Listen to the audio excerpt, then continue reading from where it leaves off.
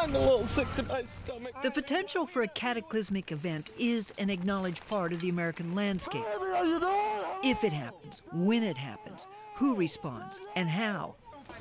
Whether it's hurricanes, floods, fires, or man-made threats, bombs, nuclear, radiological, biological, chemical, these are catastrophic events we have to be prepared for.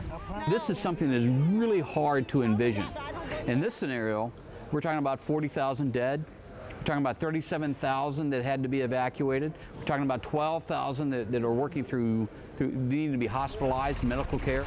Bringing the vision to life is the driving force behind Exercise Vibrant Response, a training event sponsored by U.S. Northern Command, conducted by U.S. Army North. We'll go in and clear this area, mark any contamination zones, and start to count casualties.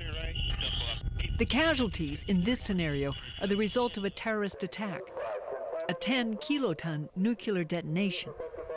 Local authorities have asked for help. We bring a lot of unique capabilities. We have a lot of resources, but in the homeland, with the National Response Framework, we work within a construct with our other federal partners in order to provide those resources.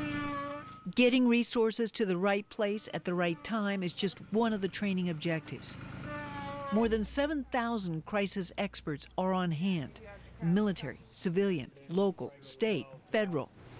From command and control, search and rescue, decontamination, communication, medical, all are tested. You want to be prepared. You don't want the first time that you think about how to save my neighbors, my friends, my daughter, my son, my family. I don't want the first time that we think about that to be when something goes wrong.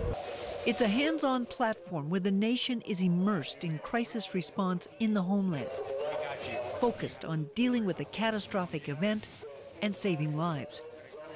Gail McCabe, Indiana.